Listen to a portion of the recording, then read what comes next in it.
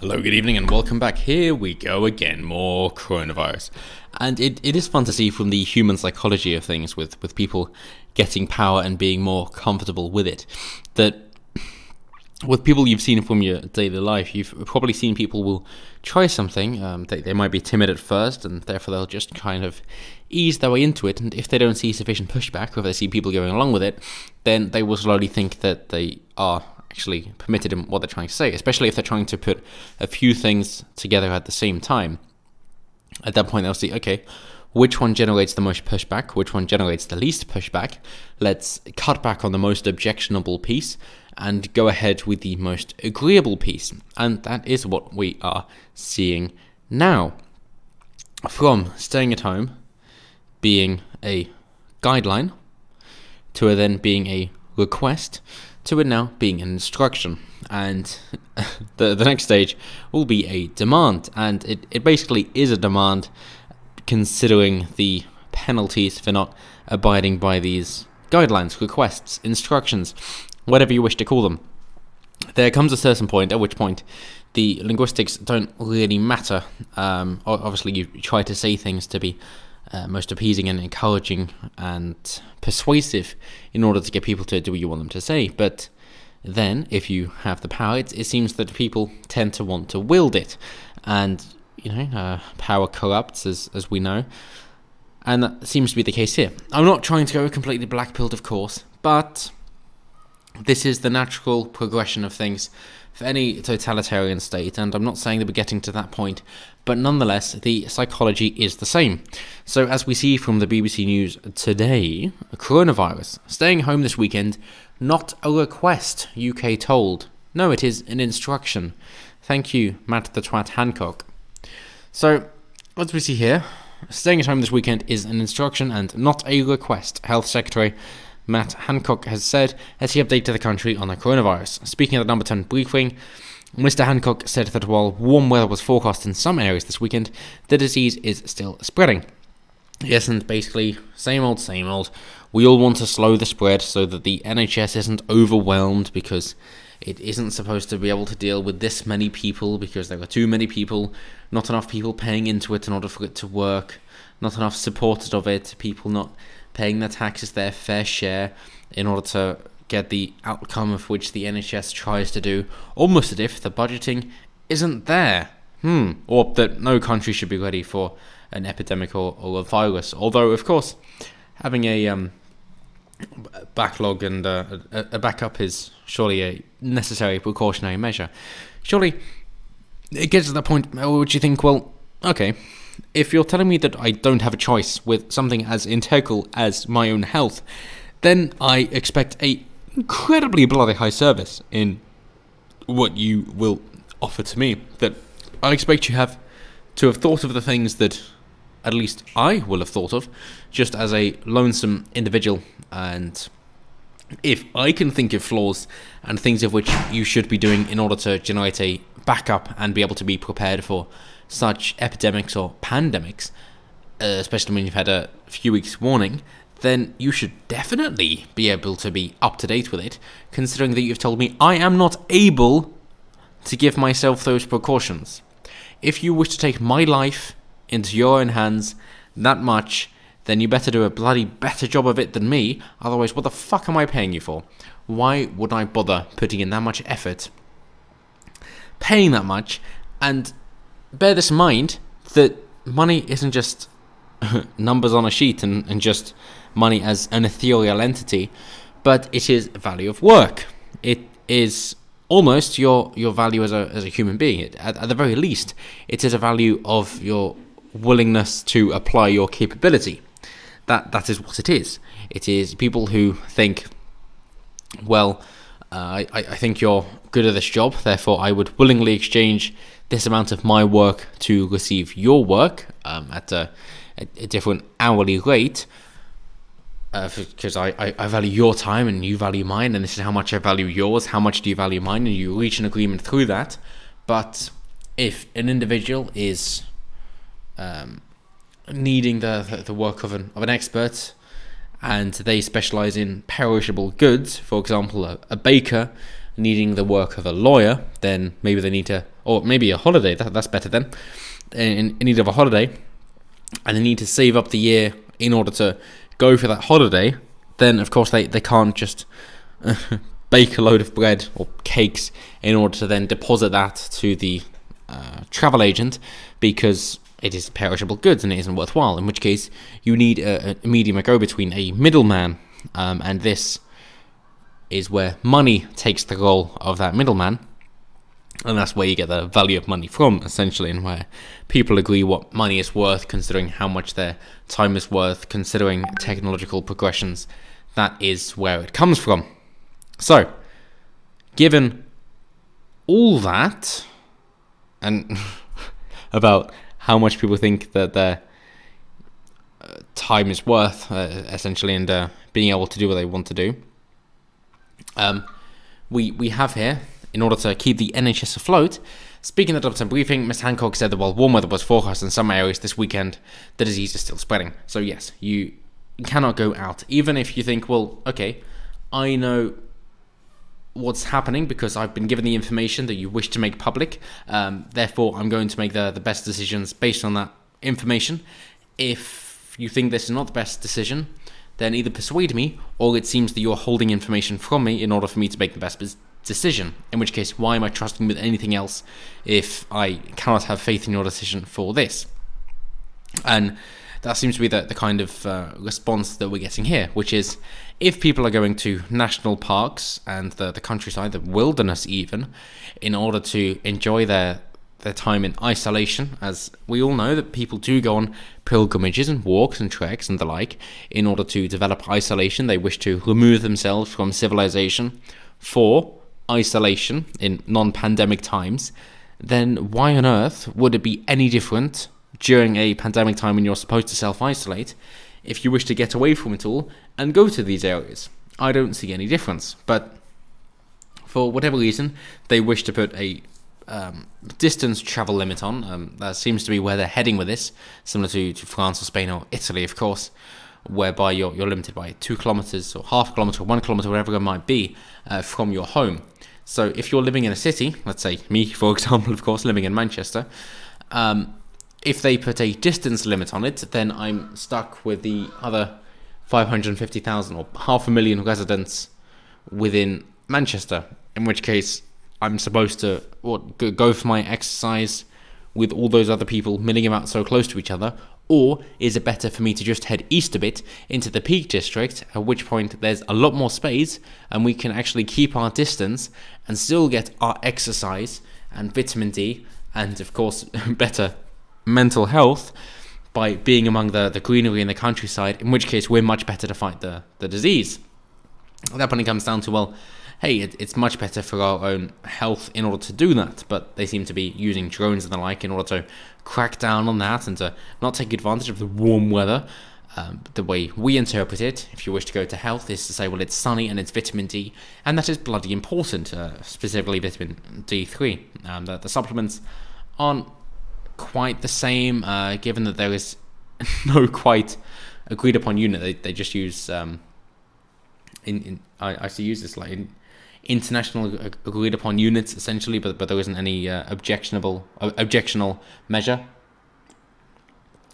and that's where we tend to fall down. So if we wish to have our health and welfare and well-being, then it's important to be able to have those times when we can elope to the countryside and actually have that experience in nature, because that is bloody important, as we've seen with prison inmates, for example, when overlooking a courtyard or the grassy hills, the grassy knolls and hillocks, if you will, then those looking over nature, I think it's a 37% less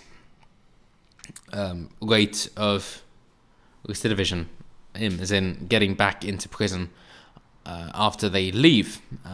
That is what we find, in which case nature is vitally important for your own health and well-being and actually doing well in the world and well within yourself, in which case your immune system is better off in order to fight off such infection. If the interest of health and well-being is not what is intended by these precautions, then yes, I understand why they wouldn't like it. If it is just to try and have a surveillance state, as of course we've mentioned before, then I can understand why they would not like it. If it comes down to just health and well-being, you don't need to shut down the economy. You simply need to say, this is the situation as it stands. These are the people who are most likely to be affected. 99%, 97%, easily above 90% of the mortalities come from people over 70 with pre-existing health conditions. Then, yeah, there's the information. Do with it as you will. If you think that your business is better off staying open at the risk of people dying, then that's your decision to make. If your workers don't wish to work, then that is their decision to make. It is totally up to you. Then that would definitely be a way to do it. If people then think it is not worth trading with China, then that is their choice to make. But when the government steps in, of course, for whatever bloody reason, they never think they've made a mistake. They just think they haven't gone far enough. So when it comes to the NHS, they don't think, seems like we've got a pandemic. Maybe we've made a mistake in telling people what to do, and maybe we should actually allow them to make their own choices so that this kind of thing doesn't happen. And they are already on their own with their own precautions in order to deal with this. No, of course they don't think that. They think, okay, let's quarantine everybody. Let's just shut down the whole entire economy for a bit, at least. A review every 3 weeks, so we can push it back until you find an acceptable surveillance state. That is what they do. That is what they do every time. That's why government never shrinks, it only grows. Because somebody has an idea, they think, yeah, this sounds good. Let's put it into practice. Oh, it hasn't worked. Almost as if bigger government is a bad idea. Well, instead of admitting that we made a mistake and saying, hey, we tried our best, we thought this was a good idea, you guys agreed on it, but hey, it hasn't worked out, let's just cut our losses and leave. Instead of that, they think, oh, let's impede further onto your freedoms and your daily life and remove more of your liberty in order to push our agenda further. That is what they always do, and that is why government only grows and never shrinks. So, they have an appeal to emotion by naming 2 female nurses, but I repeat myself, who died, 36 and 39-year-olds, and my sympathies for you, and honestly, for their own families. Yes, of course, my sympathies. Every life is valuable, but I don't care for appeal to emotion in terms of they are 2 people. We do have to look at a broader picture. I do not mean to detract anything from those individual families, but they are just 2 people who have died. In the broader scheme of things, unfortunately for them, that is just a statistic. I know Stalin said 1 death is a tragedy and 1 million is a statistic, but I don't want to get drawn up in rhetoric and appeal to emotion when we actually have to deal with the facts that matter. I am sorry, but that is just how it is. So, also mentioned in Friday's daily update. Let's just cut to the chase and get straight to that. So, asked whether face masks were effective, England's Deputy Chief Medical Officer, Professor Jonathan Van Tam, said there is no evidence that general wearing a face mask by the public who are well affects the spread of the disease in our society. Right, that to me is at least misleading and at worst malicious. So, let's give them the benefit of the doubt and say, yes, so if you're well, is it going to stop the spread? No. Okay, that's what they're saying. They are 70% effective in stopping you from getting it, as long as you then don't touch your eyes, because that is where it gets in. It's got to get into your body through one of your orifices, and your eyes count, of course. So as it does stick around for about 30 minutes, if it then goes into your eyes, then of course you have contracted it. If it is only a small amount, then you have a much better chance of survival, in which case the masks do actually help in order for you to be confronted with the Covid-19 virus less, in order to have a better recovery rate and even milder symptoms than just mild symptoms, as we've seen already. So yes, they do help recovery because you're not affected as badly. Does it stop the spread of the disease? Probably not. Fair enough. If you have the disease, and therefore it's coming out through your spittle and your saliva when you're speaking or sneezing, whatever it might be, and yes, of course, you do spit when you speak. That is why they have spit guards on microphones, for example. Then, yes, it's the high 90s in terms of stopping the spread of the disease. And the thing is, 25% of people are asymptomatic. In which case, you don't know you have it, and yet you can still spread it. In which case, wearing the mask on the off chance that you are those 1 in 4 would be bloody helpful for other people in order to ensure that they don't receive it. It almost as if the Asians, by which I mean the Orientals, who have had to face the SARS virus, also coronavirus, and know what's up, in which case they do wear their face masks in order to stop spreading it to other people. And so the same goes for here, that you might be asymptomatic or it might just be a mild symptom, in which case, sure, you've already got it, doesn't help you at all. Wearing a mask, absolutely useless. Isn't stopping you from getting it because you've already had it. Right. But it might stop you from spreading it to other people. It might limit the spread so that the other person has a much higher chance of survival. It might actually be worthwhile.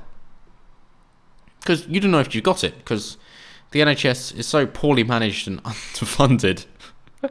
Well, it's not underfunded per se, it's basically just the poor management, and then other political choices about trying to employ interpreters for people who have moved to England, never bothered to learn English, and wish to get health tourism nonetheless. But hey, back on topic, that, yeah, stopping the spreading to other people in order to help our NHS cope, even though it should be able to, considering it is charging us an arm and a leg already. Nonetheless, if you wish to help, then do that. If you wish to be accelerationist and to say, hey, this isn't working, here is an example of it not working, then by all means, don't try to help out anybody else. It's up to you. It depends how many people you think that you're willing to infect and possibly kill in order to prove your political point. If it's for the greater good, what is that worth to you? That's up to you. That's your own morality. Professor Van Tam also said the government's advisory committee looked into whether the loss of taste and smell is a symptom, as some researchers have suggested. He said while there is anecdotal data, some people do lose their senses. The data does not show it is important enough on its own to be added to the list of symptoms. Yes, you could basically just be a smoker anyway, and that's probably why it's viewed as a symptom. Discussions over whether patients want to sign a do not resuscitate order should be handled sensitively. Ms. May said, adding these decisions are common, but COVID-19 is no excuse to have those discussions in an insensitive way. So, operations as normal. Brilliant. More than 7,000 NHS staff have now been tested, and more than 2,000 critical care beds, in addition to the Nightingale hospitals, are available if they need those ventilators. But of course, we're trying to stop it from getting to those points. And once we get those tests of the antigen testing in order to see who has already had it, then I'm sure we'll see the mortality rate drop precipitously. But all in all, rather good news. Keep yourself healthy, and you should be fine.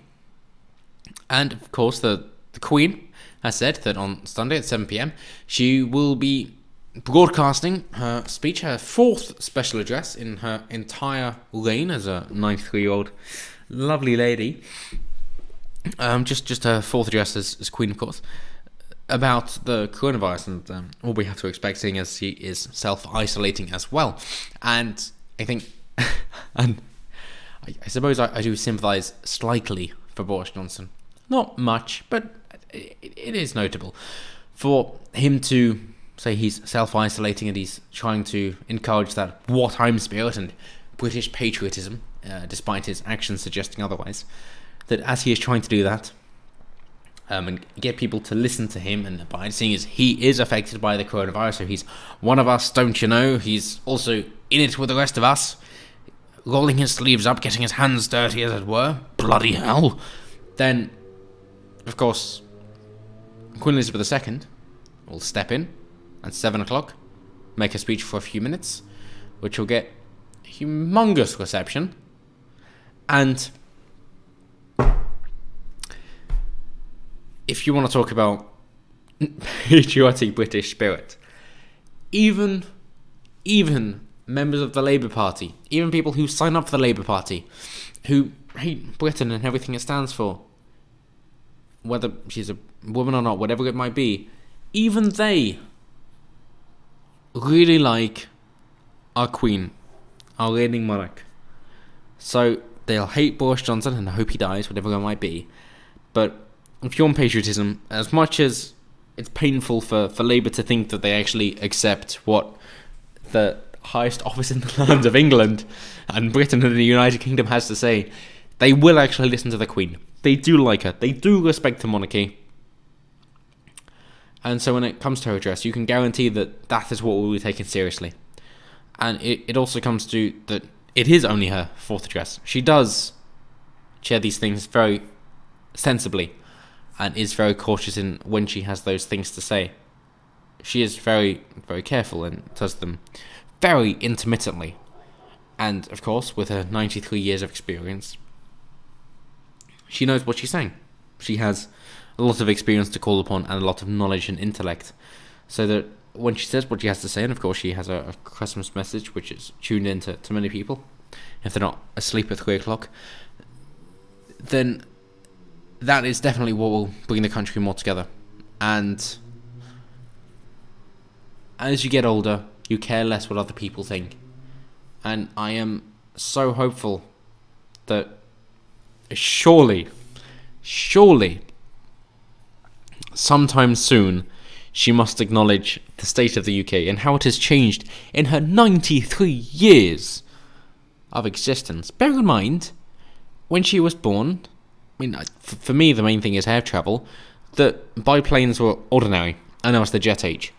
So if you think what has happened to the culture, and of course the Windrush generation being the first instance of sorts, but of course it's much more recently how cities have changed, and her being based in London, of course, that of all the things she would have seen over her 9 decades of existence, then, of course, yes, German ancestry, I know, but being a British patriot, you know, that's what Britain comes down to. I mean, the British Army, of course, it isn't to the Prime Minister, it is to the Queen. That the Queen does have the final say. That's why she owns about a sixth of the world. That is what matters most. And surely one of these days she must say, Britain isn't what it used to be. We should really do something about that. Because when you get to that age, when you're in such high office, that you might have that outrage, but you got to think, yeah, I'm not really fussed. Especially seeing as she is, of course, a Christian, Church of England, of course, that you got to think that she's got to leave with no regrets. In order, she's got to repent and say what's on her mind in order to go to heaven, surely. In which case, she's got to leave this world with all things being equal and say, this isn't a good idea. And so many people hold her in high regard that even if they say, oh no, she's clearly being racist and xenophobic when she says that, it will still have an impact. And they will still think, yeah, but maybe she's got a point. And then when you see the vitriol hurled at her by foreign immigrants and any other invaders and aliens, I think that will only solidify the thought that, yeah, actually she's got a point. Even people who don't think they like Britain, they still like the Queen. And so if she says something like that, and they see the response from the immigrants saying, she means nothing, I think that could really make it could be the tide of change. And that's what I'm ever hopeful for. But hey, I think we've got a little bit off topic. Basically just the NHS needs support in order to have people paying in who actually support it, and not just people taking out and not health tourists, in order for us to see a recovery. But hey, thanks for watching. I hope you got something out of this. In order to say, try and keep your liberties protected. Do what you can in order to make it happen. Understand why the authorities that be want you to do what they want you to say.